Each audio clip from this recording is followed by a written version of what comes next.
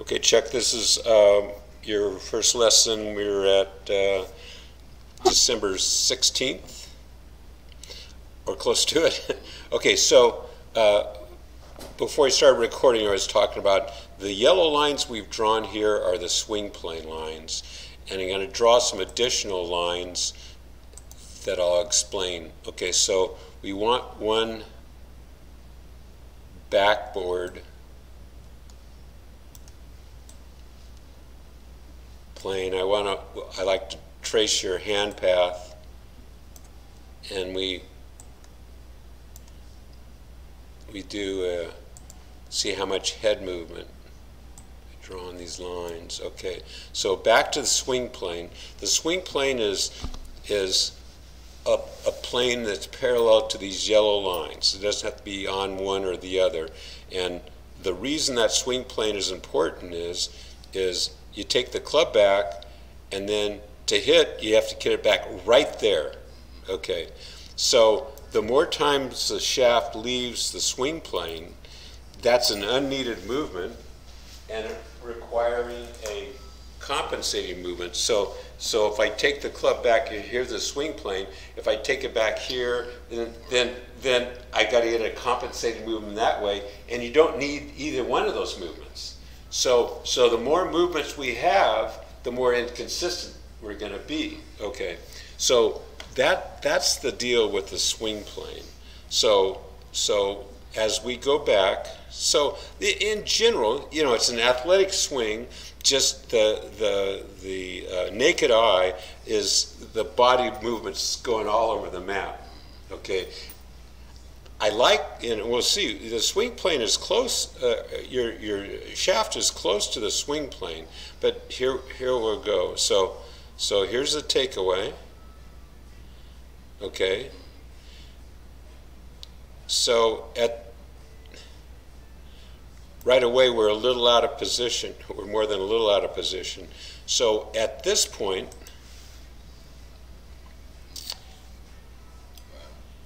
we should, we should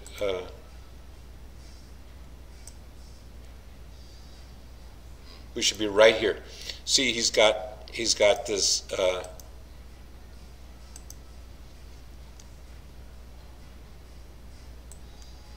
whoops.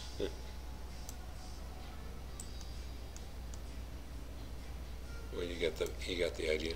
Yeah. And here. Okay. So basically, if you spin this Y and rotate your shoulders, it'll go right to that spot. But what happens here is every good athlete is too handsy in the golf swing. To get it there, you got to go like this. Okay, there's nothing like this. The only thing your hands do is this. So it comes here and it rotates this way. When you come down, it releases this way. There's no spanking the baby, putting that thing back or anything else. So I'll give you a copy of this, and print it out and put it on the mirror, and all you do is duplicate the left-handed Adam Scott. Okay, so we captured that. Let me do it again. Okay. Then, so it's going to take something for you to recover from this move, to be honest. So let's get to the next position, where the left arm or the front arm is parallel to the ground. See, there's a lot of good things with this. The bad thing is the heads move. Yeah, see, that's what I'm seeing with the naked eye. So the heads move this far, like looks like forward 3 inches and down 2 or 1.5 inches. Okay. So, and that front knee is jetted out, and probably what you do is we'll rotate around that. In reality, we want to rotate around your spine. Okay, so this, Sharon had a similar thing where that left knee was kicked out. Let me show you. Okay, so you know, your stance is closed. Okay. So let me put this on pause. Okay, so we just went over the fact that your toe line is closed. Now we get to here and we take it to the top. You know, look, I like the fact that it's still on plane. See that? I like the fact that that left arm is vertical. It's really good. Okay. Here, I'll show you this guy's. See, his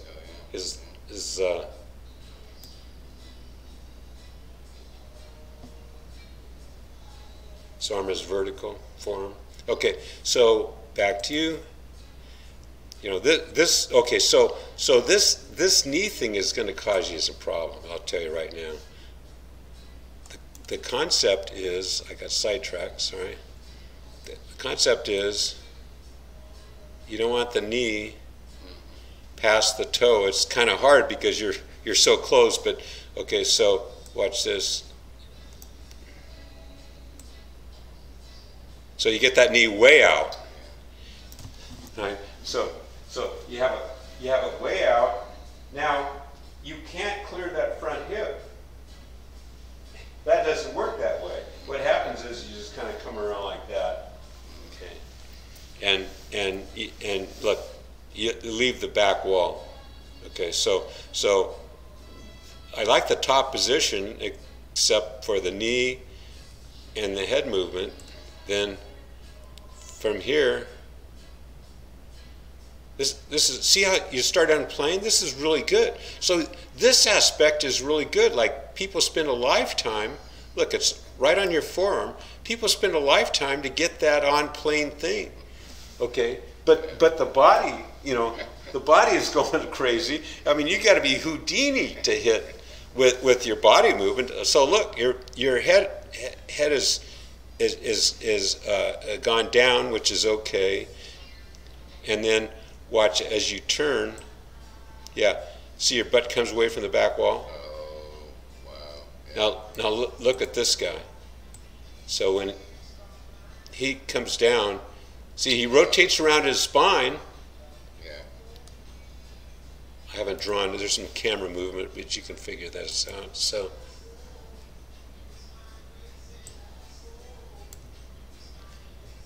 when he goes back, yeah. See the camera move, but don't believe it. But see how that right cheek kicks out? Yours. And then when the belt buckle goes to the ball, we have to lose our spine angle, because if we kept that spine angle and the belt buckle went to the ball, you'd fall on your face. And that's part of why you're stumbling out of it some of the time. You're trying to keep the spine angle, but the belt buckle is going this way. So your lower body's going this way, and if you don't stand up, you tumble out of it. That's why you're tumbling out of it. Okay.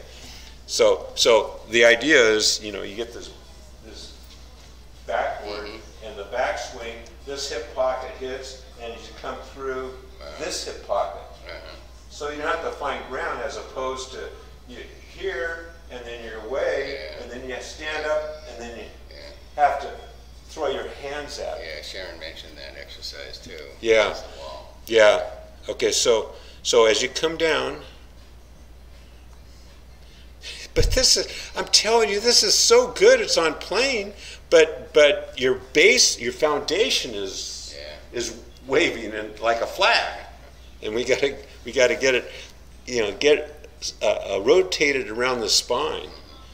Okay, so, and then, you know, the great news is when you come back to hit, your head is about where it was, but you have all this movement.